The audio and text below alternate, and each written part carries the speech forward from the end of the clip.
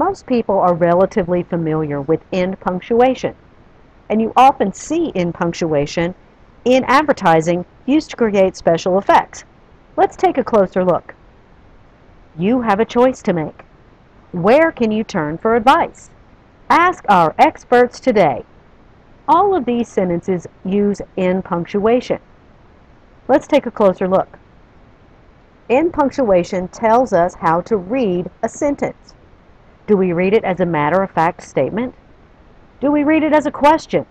Or do we read it as an enthusiastic exclamation? End punctuation tells us the answers. Let's start with periods. A period is used to close sentences that make statements or give mild commands. Look at the example here by Amy Lowell. All books are either dreams or swords. That sentence makes a statement. A period for the end punctuation is just fine. The next example from George Orwell, don't use a fancy word if a simpler word will do. That's a very mild command telling the reader not to do something, but telling it very mildly and matter-of-factly, in which case a period works perfectly fine. A period also closes an indirect question. An indirect question reports rather than asks questions. Here's the example. I asked how old the child was. It isn't a question. It's saying that there was a question asked. It's an indirect question, in which case it doesn't get ended with a question mark. It can end with a period. Periods in American English are often used with abbreviations. For example, Mr., Mrs., Junior, Senator. But a lot of times, in more modern English, you see a lot more abbreviations appearing without periods. Look at the examples that I have here. MD almost always used to appear with periods, not so much anymore. PhD, the same thing. There are some that can go either way.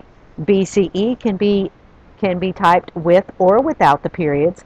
So can AD or PM, and of course AM as well. I just use PM as an example. Periods, even though they are used with a lot of abbreviations, there are some that are never used with periods. These include postal abbreviations of state names, such as FL for Florida and TN for Tennessee, and most groups of initials like GE, CIA, AIDS, YMCA, UNICEF. These abbreviations don't use periods. If you're not sure about whether or not a particular abbreviation needs periods, check a dictionary, or if you're doing a particular kind of research paper, follow the style guidelines of whatever type of format you're using. Now, here's something that's an important thing to note. If you're ending a sentence with an abbreviation that has its own period, don't put another period behind it. Look at the example here. The social worker referred me to John Pence, Jr. Jr. already ends with a period, so there's no need to put another period at the end of the sentence. One will do just fine. Let's talk about question marks now. Question marks close sentences that ask direct questions. Look at the example. This is from a book by Kathleen Stossenberger and Ross A. Thompson, who do a lot of research into mental development. And here's a question. How is the human mind like a computer, and how is it different? Those are direct questions, so that sentence needs to end with a question mark.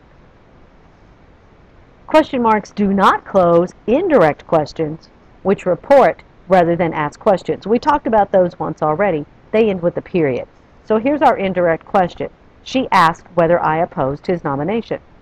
It doesn't ask a question. It just reports that a question was asked. So we would use a period in this case instead of a question mark. Exclamation points are used to show strong emotion or surprise. Look at the example here. In those few moments of geologic time will be the story of all that has happened since we became a nation. And what a story it will be. Now that's going to show some strong emotion. Another example. This university is so large, so varied, that attempting to tell someone about it would take 3 years. Again, strong emotion. I do want to caution you though, exclamation points should be used sparingly. It can be very distracting to your readers if exclamation points are all over the place, or it can make them think that perhaps you are exaggerating.